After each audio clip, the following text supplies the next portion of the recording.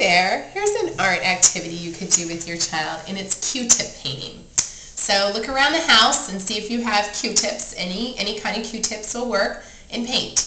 Now if you don't have paint and you have food coloring that you use in the kitchen, that will work too. You can use, the little bottles of food coloring, just pour it in a, little bowl. And also, if you do use food coloring, to make it last longer, you can put some water in the food coloring as well. So it just makes more of it. But I'm going to use paint and Q-tips and the paper. I have printer paper here. You can use construction paper. You can use whatever kind of paper you have floating around the house.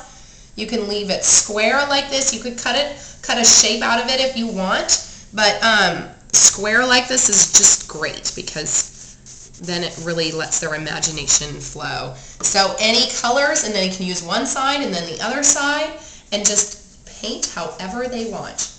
And they, of course they could even draw things as well. You could draw a little flower if they want. Whatever they come up with is great. So that's it. That's all it is. Just paint Q-tips and paper or food coloring, whatever you have. And I hope you enjoy this idea with your child.